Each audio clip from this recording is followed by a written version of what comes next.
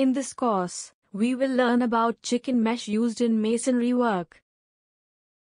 It is used at junctions of different materials such as between junction of masonry and RCC works. It is a metal arch that holds plaster together. The thermal coefficient of RCC and plaster is different. During expansion due to temperature variations, plaster cracks. Usage of chicken mesh avoid cracks developed due to weather effects. It prevents shrinkage cracks and improves mechanical strength of plaster. Types of chicken mesh used for plaster. It is available in different gap sizes and various wire gauges. For internal plaster, chicken mesh of 20 mm diameter hexagonal holes of 26 or 28 gauge, 0.35 mm to 0.45 mm wire is used.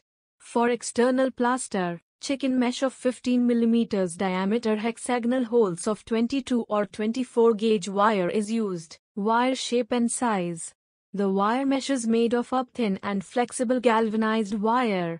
The measurement between face of hexagonal is 13 to 50 mm.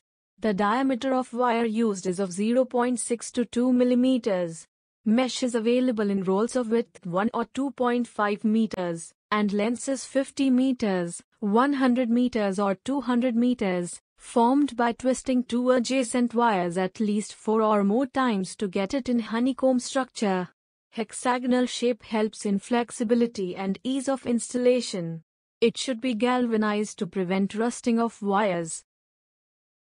Use pliers to cut the wire mesh to prevent sharp cuts.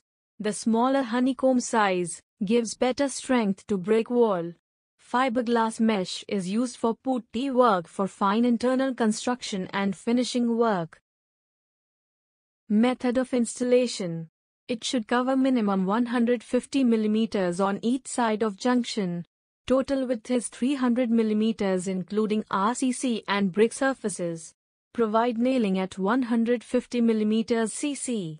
The plastering of walls and beam/column in one vertical plane should be carried out in one go. Chicken mesh helps the plaster, while it moves during expansion and contractions, something to hold on to, reducing cracks.